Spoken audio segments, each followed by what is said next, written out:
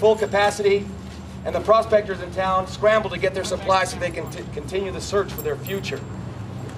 As the people went about their busy lives, none of them would know that their beloved town of Tombstone would soon be burned into the history books forever, as the culmination of the battle between the Earps, the Clantons, and the McClowrys would reach a boiling point, and the guns would have the last word.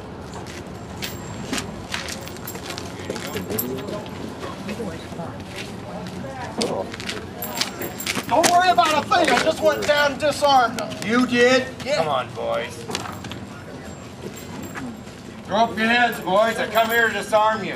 No. Hold! That's not what I want. No. No. Oh my God! No! Don't shoot! Don't shoot! Billy! Don't shoot! You have a gun! Come on! Get away!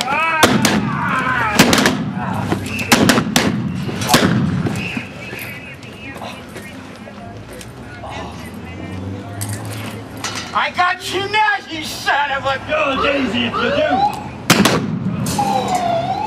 All quiet now, Mort. All right. Roll the rest. Cartridges.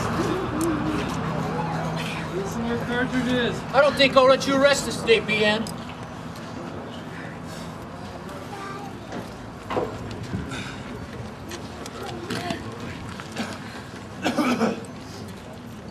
Looks like we get our good deed for the day.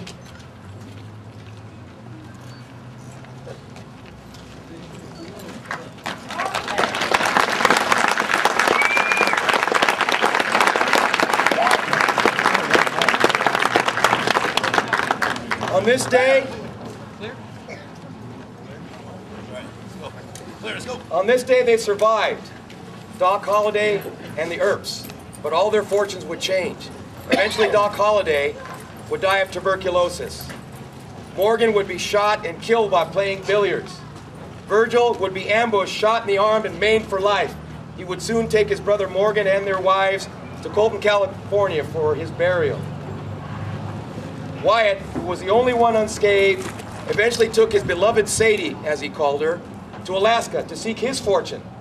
And they were together for the rest of their lives until Wyatt's death in 1929. Although the last of this great man, Wyatt, was the last one to die, their legend would live on forever.